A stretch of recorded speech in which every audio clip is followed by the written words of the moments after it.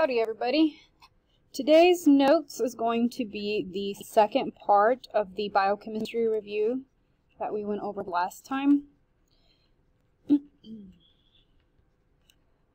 Okay, so we are mostly going to be focusing on metabolism. Let me see if I can make this a little bit easier to see.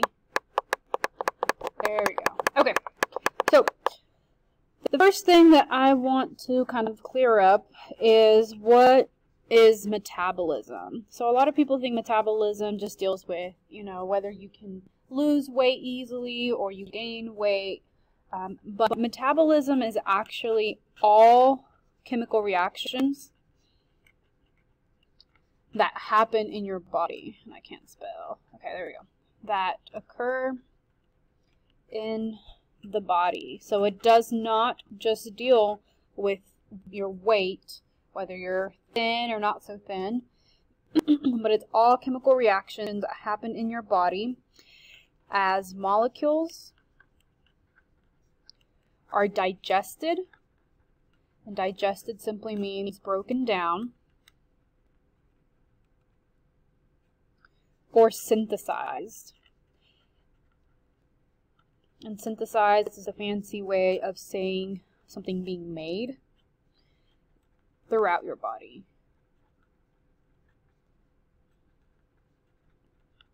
Okay, so that is metabolism. It's very important that you know that it is all chemical reactions. And there's going to be two categories that we focus on as far as metabolic reactions. And the first, so there's going to be two categories of reactions. Alright, and so the first category is going to be something known as a catabolic reaction.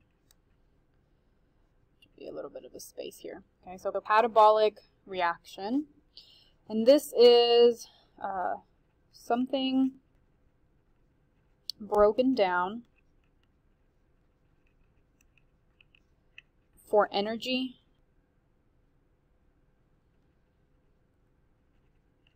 or to be excreted. So when you are trying to get rid of something, you're typically going to break it down into smaller pieces. It should be. So that's a catabolic reaction. And we're going to draw a little sort of picture to kind of help remember that. Okay, so here we have some molecule.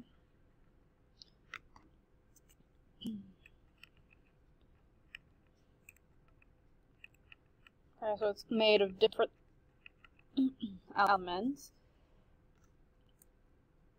And so a catabolic reaction is going to break something down. So we're going to end up with the individual pieces as well as energy.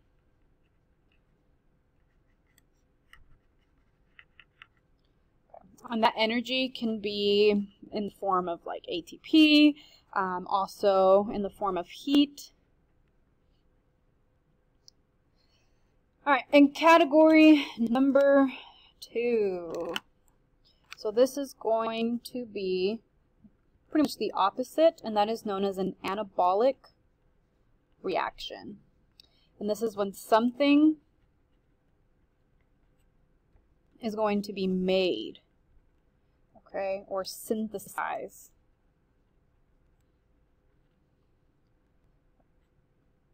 Okay, and whenever you're building stuff, you're going to actually use energy. So using energy.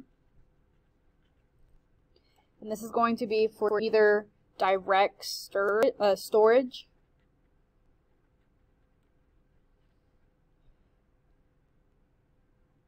or use in a cell. So you're building something that the cell is going to use, or you're building something that the cell is going to store for later. Okay, and so that one is pretty much the opposite. You have individual pieces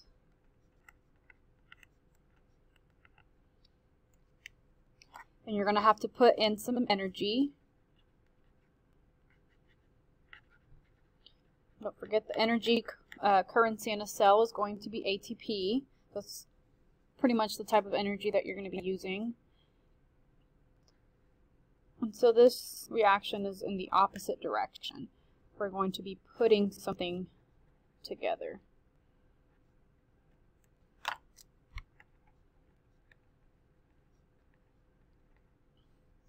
Okay, and an example of this, kind of going in both directions, is for catabolic, you might start off with something known as glycogen, which is like an energy storage of sugar. And so when you want to access that sugar, you're going to break it down into the individual pieces, which would be glucose. And then, if you're going the other way, you're trying to store it for later, you would have the individual pieces, which would be glucose, and you're putting it together, which is going to take a little bit of energy, and store it for later as glycogen. Alright, so now we are going to move to the kind of nitty-gritty of reactions. Okay, so how do these reactions take place, or what makes them possible? Okay, if we were just to sit around and wait for things to happen, we would be waiting for hundreds, if not thousands of years for reactions to happen throughout your body. So we rely on something known as enzymes. So I'll start a new section. And enzymes are very important. They get stuff done. Okay, so enzymes are pretty much, for 99% of the time, at least for this class, are proteins that are used to speed up chemical reactions in the body. Okay, or let's, metabolism. And how do they do this? They do this by lowering activation energy. Okay, so they decrease the amount of energy that you need for something to happen. Okay, so that's your energy needed.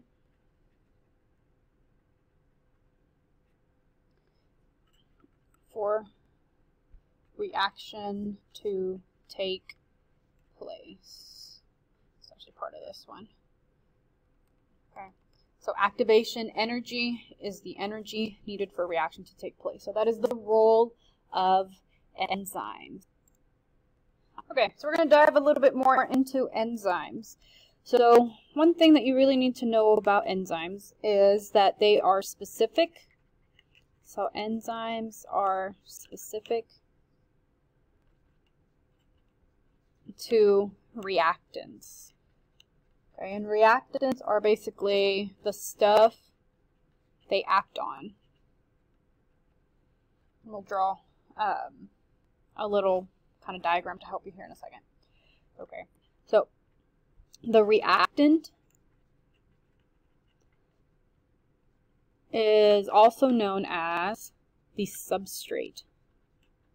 And that's the fancy word that you use when you're talking about enzymes. Okay, and this is going to bind to the enzyme.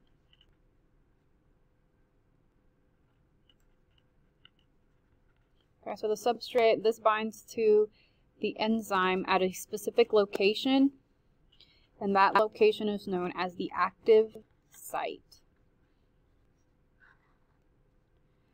Okay, so we're going to draw an example.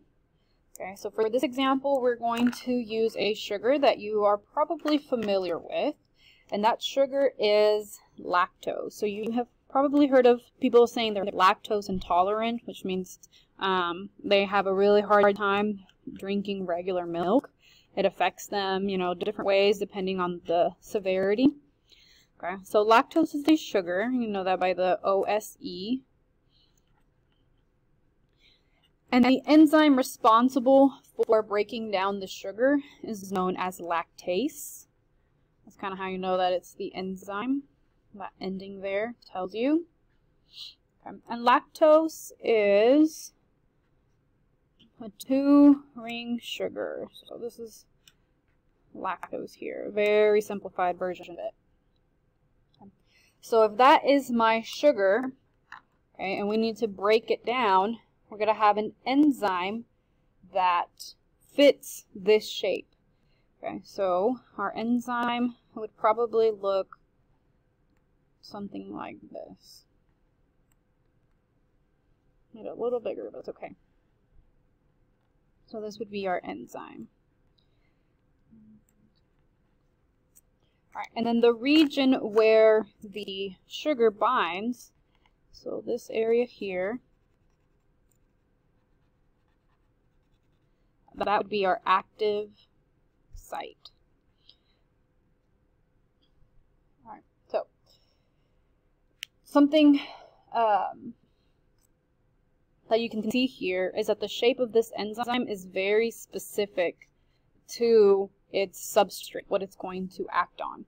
Okay, so if we were to show what it looks like when the enzyme and the substrate combine, you would have your enzyme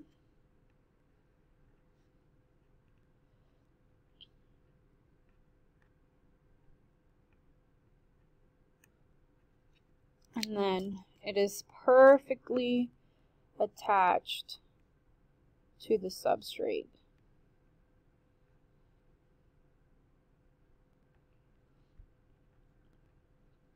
Okay. And so for this specific example, the reaction that would happen would break down that lactose sugar into at least two separate pieces. So you would end up with your sugar split up. And remember, there were two types of reactions that we went over. You had your anabolic and catabolic. So this one would be an example of a catabolic reaction. Okay, you started off with one thing and you broke it down into multiple pieces. So this would be catabolic reaction. Alright, so the last thing for enzymes. Okay, so enzymes are very, very picky in the environment that they are willing to work in. Okay, so remember, they are proteins, and so they have to have a certain environment for them to be able to work. Okay, so we're going to talk about factors that affect enzymes. Okay, so why is this important? Enzymes work efficiently, or we're going to put enzymes work under specific environmental conditions. Okay. If not, okay, so if the environment is different, they can become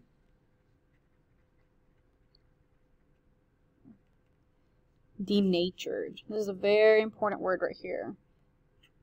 Denatured. Okay. So that's the fancy way of saying that you broke the enzyme. Okay. So you have to be very careful on the environment that that enzyme is in. Alright, so we're going to break it down into two categories for these factors. Okay, the first one is going to be just regular environmental conditions. Or environment. Okay, I think I spelled this right. If not, sorry. Okay, environment conditions. Okay, the two that we're going to have here is going to be temperature. Okay, so if you think about your body, you pretty much try to keep a temperature of around 98.6. Okay, if you get too cold or too hot, you start having problems. Okay, and this is one of the reasons, because you're changing the temperature that the enzymes in your body are at, and so they can start kind of breaking down, and then reactions in your body that would keep you alive, stop happening. okay, or things start kind of going crazy. That's why it's not good for, for you to have a fever for way too long, because you can actually denature your proteins, and not just your enzymes, but other proteins throughout your body. Okay, but temperature has a big role. And then the other one is going to be your pH. So how basic or acidic something's in. Okay, so the good comparison here, or the good example, is enzymes that you find in your blood versus enzymes that you find in your stomach. Okay, so your stomach is very, very acidic. So enzymes that you typically have in your stomach will not do well when you take them out of those conditions. Okay. Same thing with enzymes that you find in your blood. Your blood is slightly basic. So if you try to put the enzymes from your blood into your stomach and expect them to work, that's probably not going to happen. Okay, because you would denature, or you would break those enzymes. Alright, so other things that affect enzymes, or how well they work, is going to be kind of like enzyme concentration. So we're going to talk about the effect, or the effect, of reaction time or number of products. Okay, so how long it takes for something to happen, or how much stuff you actually make at the end. Okay. Or, well, yeah, I guess it would be the effect on reaction time. Okay, so the first thing is going to be enzyme concentration. I'm just going to abbreviate concentration like this. Okay, so if you have lots of enzymes, so you have a high amount of enzymes, the reaction is going to be faster. You have more things working. And now the effect of the substrate, or the stuff that you're working on. Okay, so substrate concentration, how much stuff you have. Okay, so if you have a large number of substrate, you're going to have a large number of product. And this could also help speed up your reaction a little bit as well. Okay, and we're going to kind of deal with this information here whenever we do the liver juice lab here in a little bit. Okay. So that's kind of the gist that you need for enzymes for now. If you have any questions, or you need a little bit help with anything, just let me know.